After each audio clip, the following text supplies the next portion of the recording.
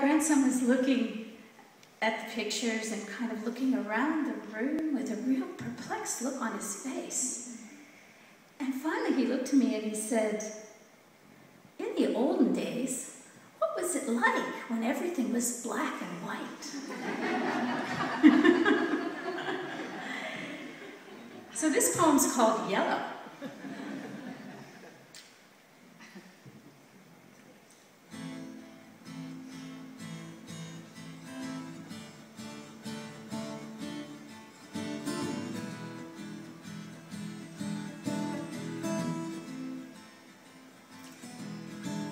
Like Howdy Doody and the Musketeers, her childhood is in black and white.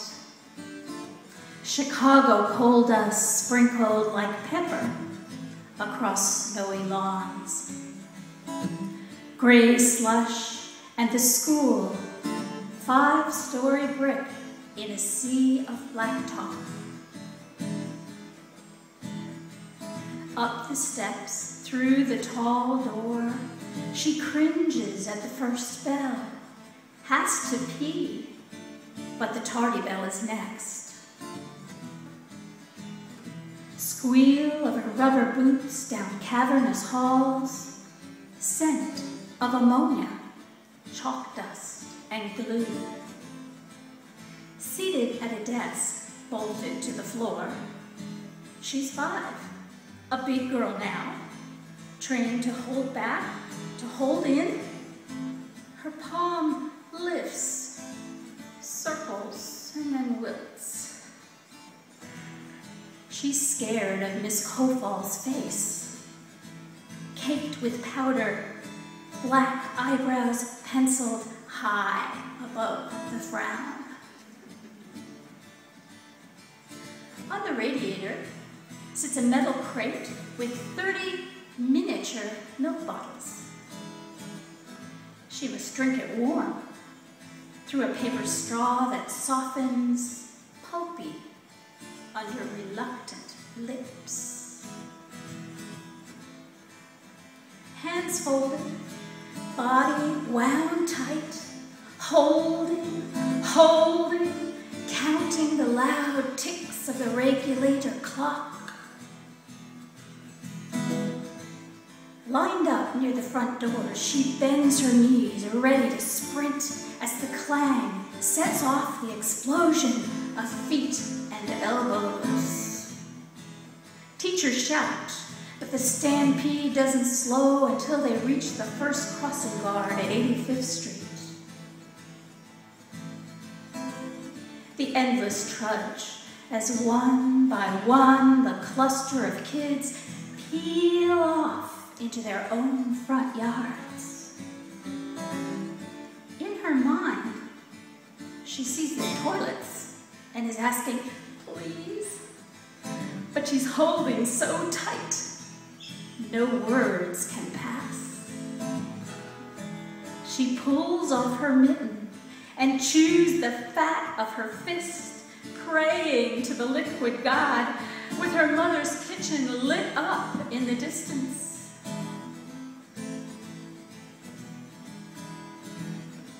Too late. All down the block, imagined eyes roll behind dark panes. A little cloud escapes her chilled lips. She stands absolutely still as the hot sting seeps down one leg into her sock. Hold it. Hold it. Her legs refuse to obey. They spring apart with a gush and a brittle laugh. Her own voice, the only sound in the empty room, in the empty street. She is wet and shivering, but stares, transfixed by the arc of color, the unexpected loveliness, like a giant lemon lollipop into black and white snow.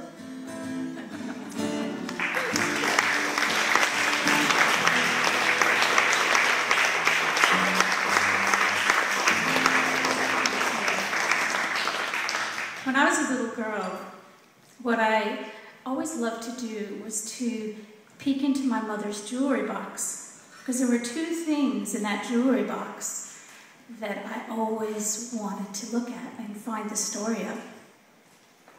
I have those two things here. They were the only two things I really wanted from my mother's jewelry box. One was her braids, lopped off when she was 12, and the other, which you will see in one of the pictures, is the rattle. See, the rattlesnake she shot when she was 12. I've heard this story so many times, and it's taken me years to find a way to pull it together into a poem. So this it begins in Hastings-on-Hudson, near the Hudson where my mother grew up, and then it goes down to Texas, which is where my grandfather also taught my mother how to drive when she was 12. This is called Dotsy, 1937.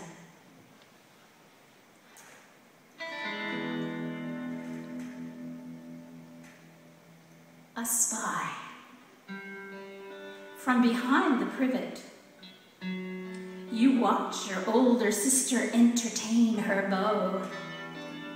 She holds up plum jam she bottled herself, scoops a spoonful into his waiting mouth. His dark eyes bulge, he gags and spurts, and you are rolling, clutching your skirts, sniggering at the prank, the cod liver oiled spoon. You sprint from her screams, scramble high into the arms of the weeping beach, and loll, deaf to the calls of your mother, lost in the empty sky, searching for a glimpse of Amelia and her Lockheed Electra. Knees clutch the bow, outstretched arms tilt left, then right, in imaginary glide. One day, you'll get your pilot's license, poke through clouds like your father did in the Great War. You love to rest your cheek against the polished wood of his propeller, each half as tall as you, shipped back from France and placed in the front hall next to the hat rack. When Nanny hollers, Mother's given up, you shinny down, quick smart, for the excursion to town. A maiden voyage to the beauty parlor, your amber plaits locked off below your ears, now that you are 12. You bring them home in a box, two fat snakes of hair. Proud of your aviatrix bob, only Nanny sheds a tear for the locks she brushed each evening, counting 100 strokes.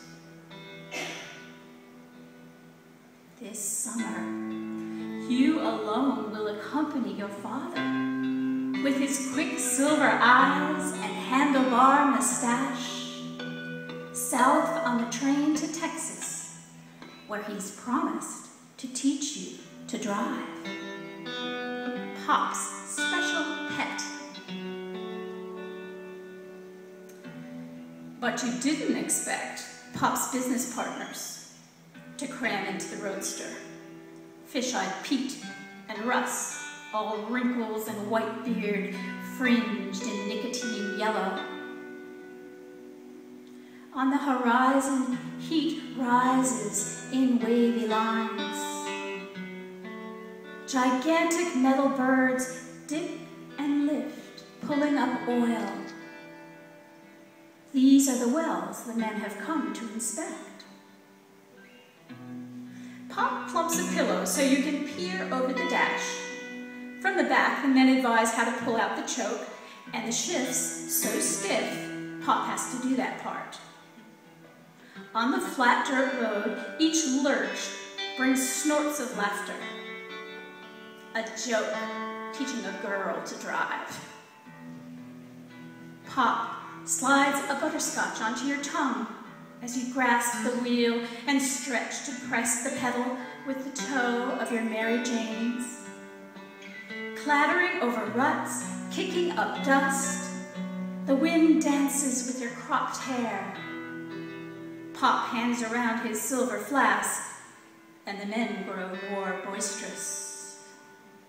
You picture Amelia, 10 feet tall on the movie tone screen, climbing into the cockpit.